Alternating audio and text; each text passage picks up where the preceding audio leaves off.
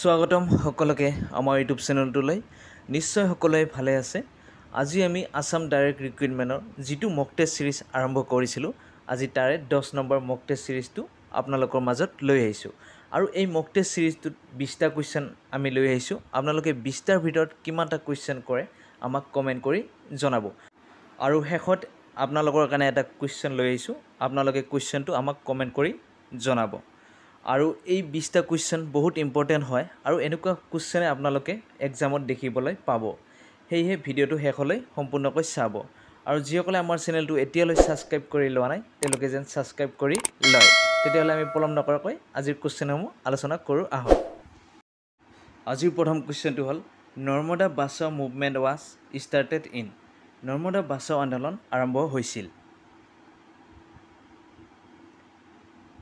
ইয়াৰ answer হ'ব option number এ 1985 চনত নৰ্মদা বাচাও আন্দোলন আৰম্ভ হৈছিল 1985 চনত next question in which year was the tiger project started কোন চনৰ পৰা ব্যাঘ্ৰ প্ৰকল্প আৰম্ভ কৰা হৈছিল ইয়াৰ এনসাৰ হ'ব অপশ্যন নম্বৰ বি 1973 চনত 1973 চনত ব্যাঘ্ৰ প্ৰকল্প আৰম্ভ কৰা হৈছিল Next question, which is the first biosphere reserve in India? ভাৰতৰ প্ৰথমটো জৈৱমণ্ডল সংৰক্ষিত বনাঞ্চল কোনটো?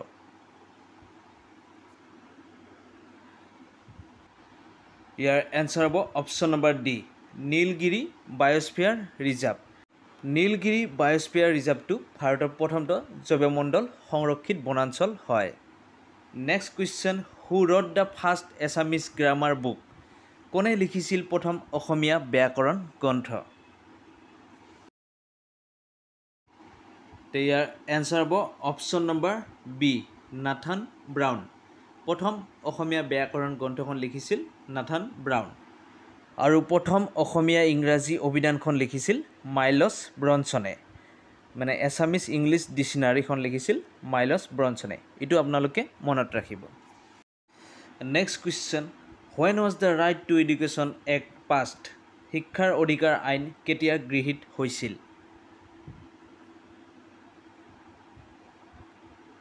ইয়াৰ এনসাৰ হ'ব অপশ্যন নম্বৰ সি 2009 চনত শিক্ষাৰ অধিকাৰ আইনখন পাছ হৈছিল 2009 চনত next question which gas is ৰেছপন্সিবল for acid rain acid বৰষুণৰ বাবে কোনটো গেছ দায়ী ইয়াৰ এনসাৰ হ'ব option number D SO2 sulphur dioxide acid বৰষুণৰ বাবে দায়ী হয় সালফাৰ ডাইঅক্সাইড আৰু লগতে নাইট্ৰজেন অক্সাইড গেছটো এচিড বৰষুণৰ বাবে দায়ী হয় এটো আপোনালোকে মনত ৰাখিব next question which is the first person associated with Narmada বাচাও আন্দোলন নৰ্মদা বাচাও আন্দোলনৰ সৈতে জড়িত প্ৰথম ব্যক্তি কোন হয়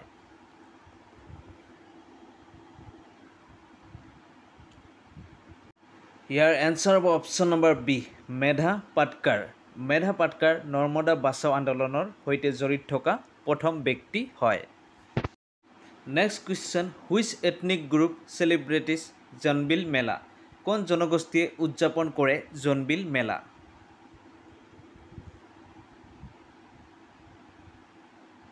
ইয়াৰ এনসাৰ হ'ব অপশ্যন নম্বৰ এ টিৱা জনগোষ্ঠীয়ে জোনবিল মেলা উদযাপন কৰে Next question, which Chinese traveler came to Assam during the reign of King Bhaskar Burman?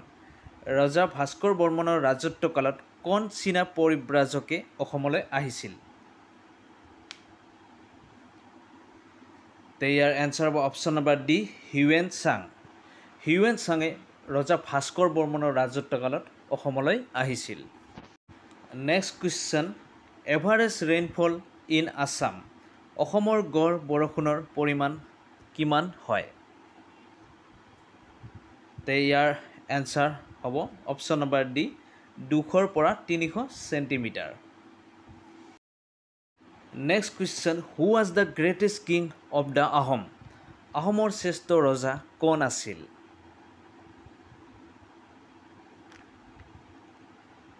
Year answer হ'ব অপশ্যন নম্বৰ বি ৰুদ্ৰ সিংহ আহোমৰ শ্ৰেষ্ঠ ৰজাজন আছিল ৰুদ্ৰ সিংহ Next question, in which year oil was first drilled in Assam?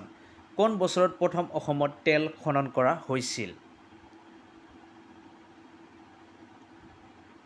Year answer হ'ব option number D 1889 চনত 1889 চনত ডিগবৈত প্ৰথম খাৰুৱা তেল খনন কৰা হৈছিল। Next question, which national park in Assam is famous for wild horses? কোনখন ৰাষ্ট্ৰীয় উদ্যান অসমৰ বনৰীয়া ঘোঁৰাৰ বাবে বিখ্যাত? ইয়াৰ এনসাৰ হ'ব অপশ্যন নম্বৰ এ ডিব্ৰু-ছৈখোৱা নেশ্যনেল পাৰ্ক। বনৰীয়া ঘোঁৰাৰ বাবে বিখ্যাত হয় ডিব্ৰু-ছৈখোৱা নেশ্যনেল পাৰ্ক আৰু লগতে দেওহাঁহৰ বাবেও বিখ্যাত হয়। ডিব্ৰু-ছৈখোৱা ৰাষ্ট্ৰীয় উদ্যানখন দেওহাঁহৰ বাবেও বিখ্যাত হয়। আৰু টোটেল অসমত ৰাষ্ট্ৰীয় উদ্যান আছে এতিয়া 7খন, এইটো আপোনালোকে মনত ৰাখিব, আৰু অভয়াৰণ্য আছে 18খন। Next question, the Chutia kingdom was founded বাই? চুতীয়া ৰাজ্য প্ৰতিষ্ঠা কৰিছিল। ইয়াৰ এনসাৰ হ'ব option number C Birpal. Chutia ৰাজ্য প্ৰতিষ্ঠা কৰিছিলে বীৰপালে। Next question, in which year was the first session of the Assam সাহিত্য সভা হেল্ড? অসম সাহিত্য সভাৰ প্ৰথম অধিৱেশন কিমান চনত অনুষ্ঠিত হয় বা হৈছিল? ইয়াৰ এনসাৰ হ'ব অপশ্যন নম্বৰ চি 1917 চনত। 1917 চনত অসম সাহিত্য সভাৰ প্ৰথম অধিৱেশন শিৱসাগৰত হৈছিলে আৰু ইয়াৰ প্ৰথম সভাপতি আছিলে পদ্মনাথ গোহাঁই বৰুৱা। এইটো আপোনালোকে মনত ৰাখিব।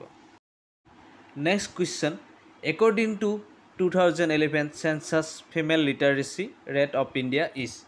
2001 চনৰ লোকপিয়ল অনুসৰি ভাৰতত মহিলাৰ সাক্ষৰতাৰ হাৰ হৈছে?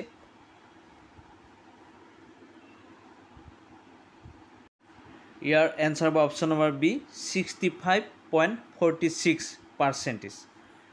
অসমৰ 2011 চনৰ লোকপিয়ল অনুসৰি মহিলাৰ সাক্ষৰতাৰ হাৰ হ'ল 65.46%।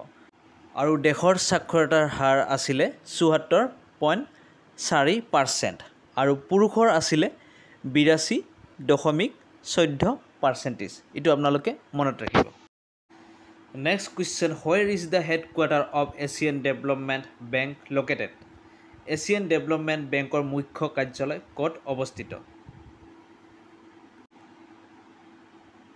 ইয়াৰ এনসাৰ হ'ব option number D মাণ্ডালুয়ুং, ফিলিপাইনছৰ। Next question, who was the first Assamese governor? প্ৰথম অসমীয়া ৰাজ্যপাল কোন?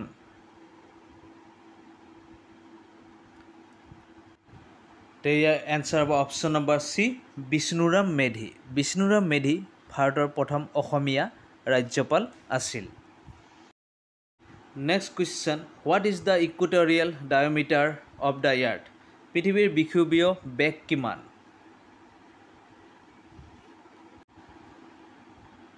ইয়াৰ এনসাৰ হ'ব অপশ্যন নম্বৰ ডি 12,756 কিলোমিটাৰ। বিষুৱীয় বেগ হ'ল 12,756 কিলোমিটাৰ আৰু মেৰুৰ পৰা মেৰুলৈ বেগ হ'ল 12,714 কিলোমিটাৰ। এইটো আপোনালোকে মনত ৰাখিব। আজিৰ শেষৰ কুৱেশ্যনটো হ'ল the civilisation date developed on the banks of the Neel is Britain? নীল নদীৰ পাৰত গঢ়ি উঠা সভ্যতাক কোৱা হয়? ইয়াৰ এনসাৰ হ'ব অপশ্যন নম্বৰ এ ইজিপ্টিয়ান চিভিলাইজেশ্যন, মানে মিছৰীয়া সভ্যতা। নীল নদীৰ পাৰত গঢ়ি উঠা সভ্যতাক কোৱা হয় মিছৰীয়া সভ্যতা।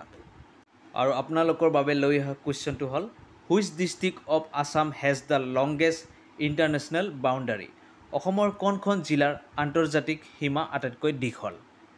এইটো কুৱেশ্যন আপোনালোকে আমাক কমেণ্ট কৰি জনাব। আৰু আজিৰ আপোনালোকে 20টা কুৱেশ্যনৰ ভিতৰত কিমানটা কুৱেশ্যন কৰিলে আমাক কমেণ্ট কৰি জনাব। তেতিয়াহ'লে ধন্যবাদ।